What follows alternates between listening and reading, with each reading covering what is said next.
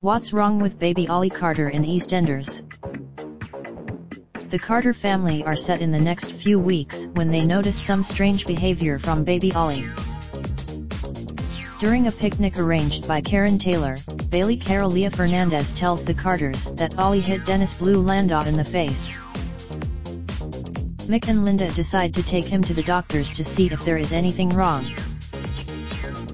So what is wrong with the Carters' youngest son, and do they need to be concerned?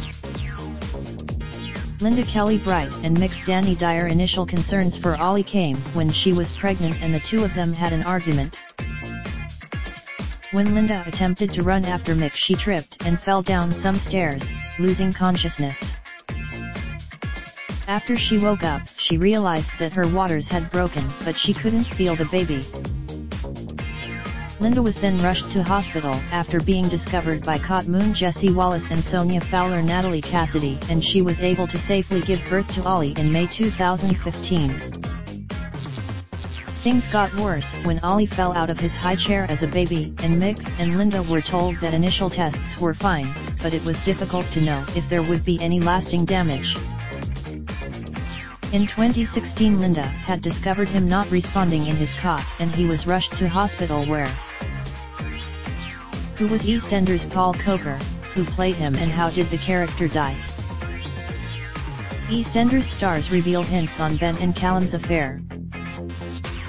EastEnders spoilers: Rainey Branning kidnaps baby ABI from Max in shock twist. Louisa Litton drops huge hint to Rubus, shock new lover in EastEnders. Viewers have been speculating that the brain injury could have been worse than initially thought, or that Ollie may have autism, which caused him to lash out on Dennis. You'll have to tune in to find out what the doctor thinks of Ollie's unusual behavior. EastEnders airs Mondays, Tuesdays, Thursdays, and Friday on BBC One. Includes exclusive content, spoilers, and interviews before they're seen on the site.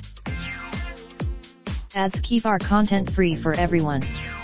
Please note that the Interactive Advertising Bureau IAB describes online personalized advertising through the below definitions.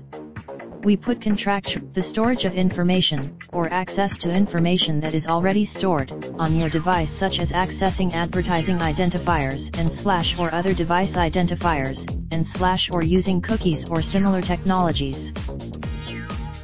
The collection and processing of information about your use of this site to subsequently personalize advertising for you in other contexts, i.e. on other sites or apps, over time.